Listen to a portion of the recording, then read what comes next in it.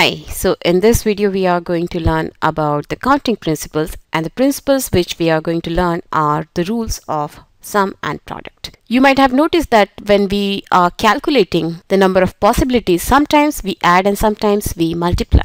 So the rule behind the product and multiplication is actually when we have two tasks which are to be performed in exclusion, that means you perform either the one task or the another task, then you actually add the possibilities of both the tasks.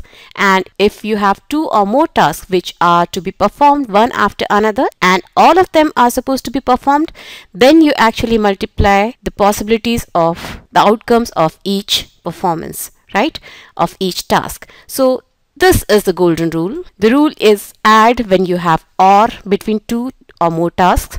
So if you have two or more tasks and only one of them is supposed to be performed, then you actually add all the possible outcomes of each task, and that becomes the total number of possibilities for that particular group of tasks, right? But if you have two or more tasks which are to be performed simultaneously or one after another, and each task has to be performed, then you multiply the possibilities or the possible outcomes of each task to find the final outcome, right? Suppose if you have a class of students where there are 18 girls and suppose you have 15 boys, then an event going on for which you need a child or a student, then how many ways you can select that student? You have two choices. Either you can select a girl or you can select a boy, right? If only one student is to be selected, you can select either a girl or a boy. For girls, you have 18 choices, and for selecting a boy, you have 15 choices, right? That means for selecting a child, you actually have 18 plus 15, 33 choices. There are 33 choices for selecting one child, right? Here the selection are actually in OR. If you select a girl, you are not selecting a boy, and if you select a boy, you are not selecting a girl, right? So the task of selecting a student is actually the task of selecting a girl or the task of selecting a boy, right? In this case, there are total 18 ways in which you can select a girl, and there are total 15 ways in which you can select a boy. So that means there are total 18 plus 15, that is 33 ways in which you can select a child.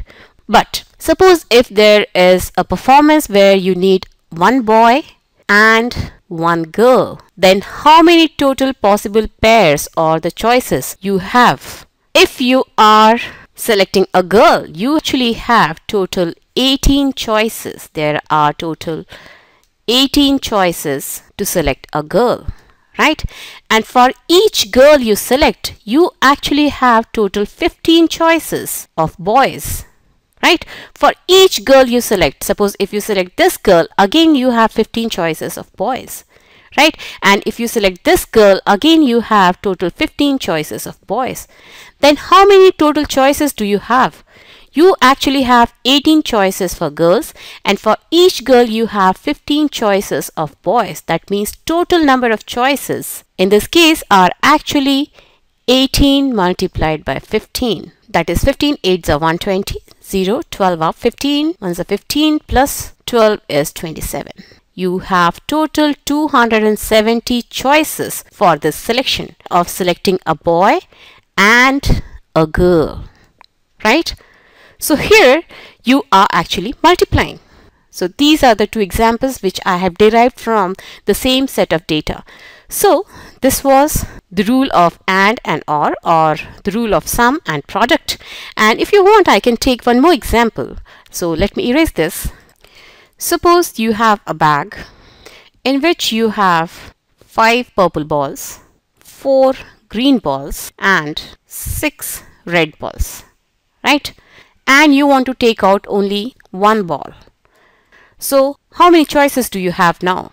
As far as we are talking about one ball, you can either select a purple ball, or you can select a green ball, or you can select a red ball. For purple ball, you have total 5 choices. For green ball, you have total 4 choices, and for red ball, you have total 6 choices. And since there is an or in between, you are supposed to add. So now actually you have total 15 choices, right? So when you are selecting a ball, you have 15 choices to select a ball, right? This is very simple. You can select any ball, no restriction on the color.